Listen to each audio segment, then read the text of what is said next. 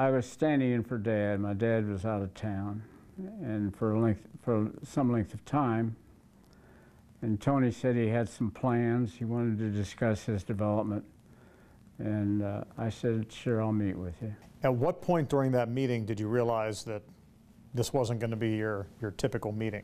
Fairly early on, he had me lay the plans out on the conference table, and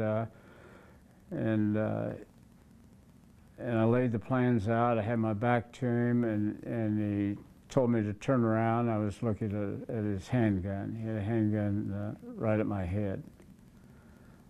And that was the beginning of the whole affair.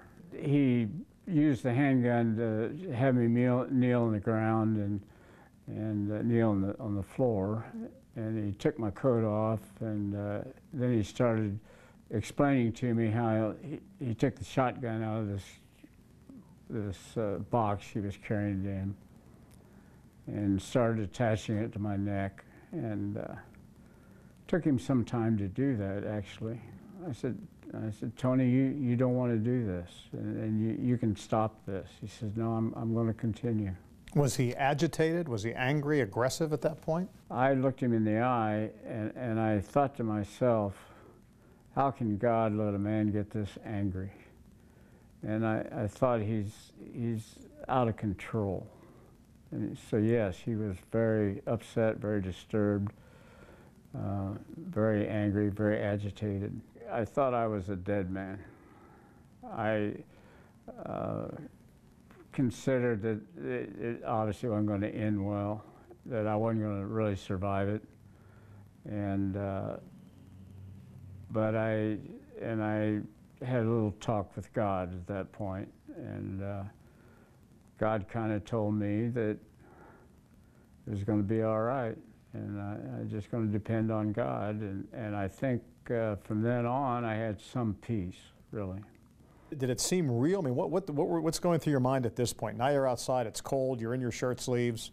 What are you thinking? Well, I was really thinking, and I expressed to Tony that I was very cold. In fact, I'm freezing my butt.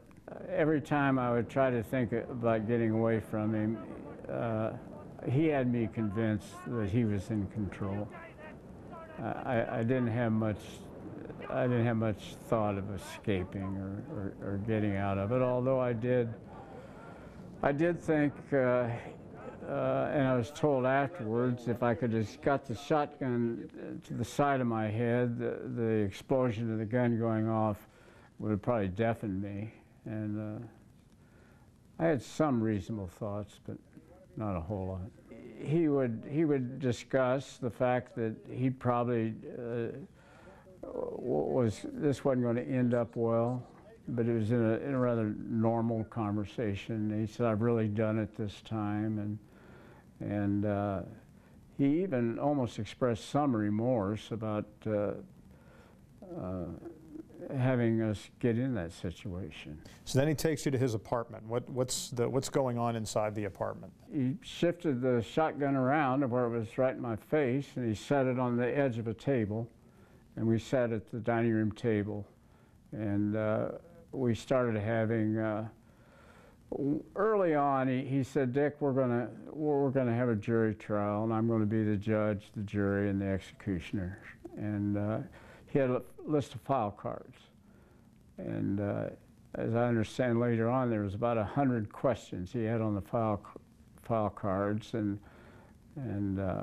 he wanted me to answer why this happened, why that happened. You talked to your wife and your dad. I said, "Dad," I said, "we've wronged Kiritsis." I said, "and we got to do something to make it right."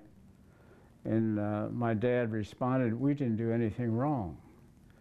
And Kiritsis was not listening. That was the first conversation.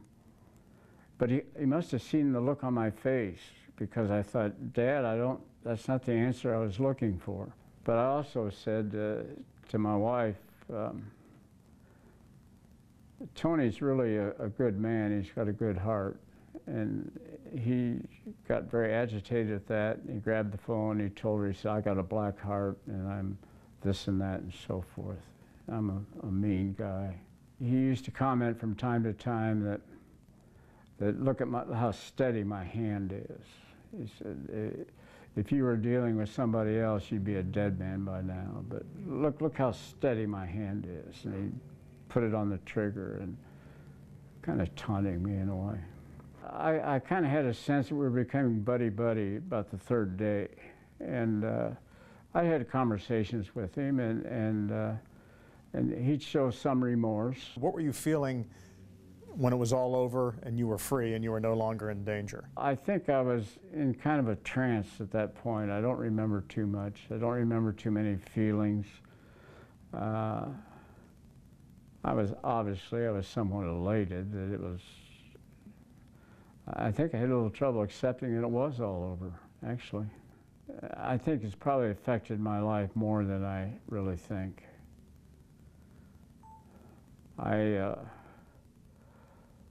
We never know. None of us ever know what's going to happen.